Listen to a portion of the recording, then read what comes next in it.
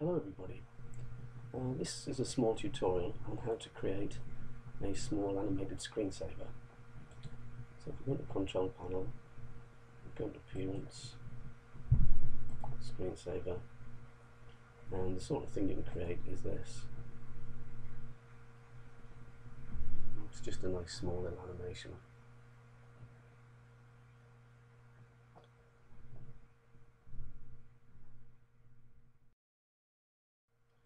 So to create this animation, we need to go into a free piece of software called Powerbullet. And I only discovered this yesterday, so I'm quite new to it. So I'm going to insert a rectangle. I'm just going to drag that down to there. Set the gradient details.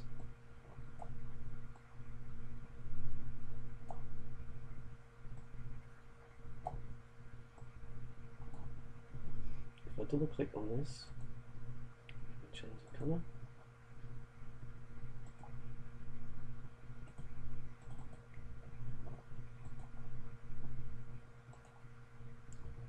And double click on this, make this blue. I could change the angle, or I could make it radial. Now I may want to insert some text.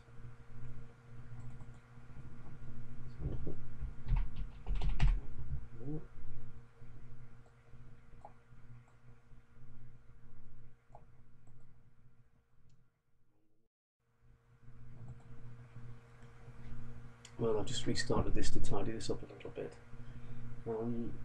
Let's just make a selection of this. Let's go with the animation effects and make it about a quick spin in. Okay, and this maybe, I don't know, I'll try maybe to tremble it.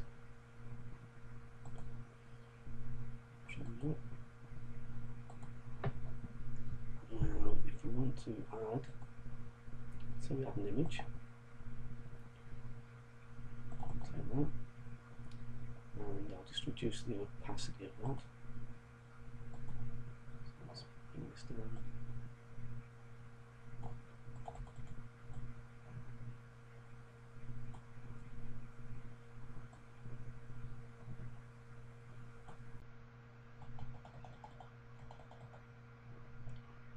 Okay. And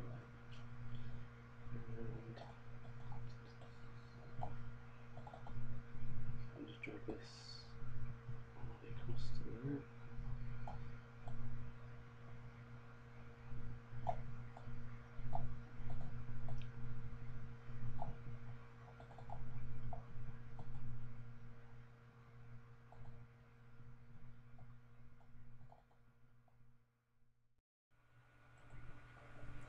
Okay, I've done a few more tweaks to it now.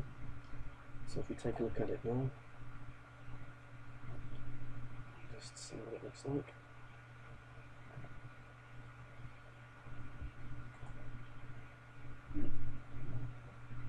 I think that's a bit better now. So what we do now is, having created that, we now simply go in and publish it. And the publishing actually creates the files that we need to use. It creates the file extension .swf, and that's the file that we're going to use for our screensaver. So I'll just stop this there for a second until I do the next part.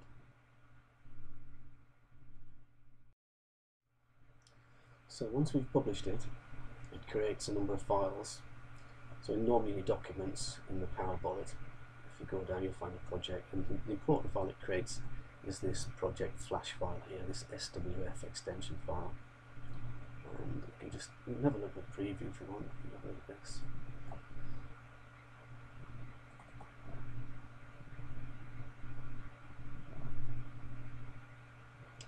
Now the next thing, all you have to do is run the appropriate program, which will grab this shockwave flash file and create a screensaver from it. So The new program we need to run is called Instantstorm. It's a free program you can download. And we'll create a new blank project. And the file that's the shockwave file that we need to select is that project2 file. And there it is. So we'll just include that there. We'll call it project2. And we'll publish it. And this will create the ScreenSaver installer.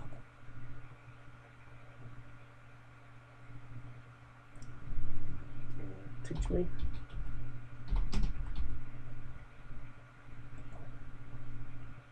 Yes, do it. So it's now compiling this program that's creating an executable file which we can now run. So the ScreenSaver installer file is now being successfully generated. Okay, so we come out of there. Look for it to be modified. Save the changes. There. I've got a document. Here's this teachme.exe file we created. So we now run this, and this is what creates the screensaver. This is what creates the screensaver. So okay, we'll continue that. And the screensaver has now been successfully installed. So if we were to go to here, we'll go to Control Panel. Now we go to Appearance, and we go to ScreenSaver. We should now have a project2, which we can preview, and there we have it. We now have this really nice screensaver. So hopefully you found that of some use, and if you play with it, maybe you can do all sorts of fun things. Maybe if you do post some of your examples back to me, let me see what you've created, would be good. Okay, thank you for watching.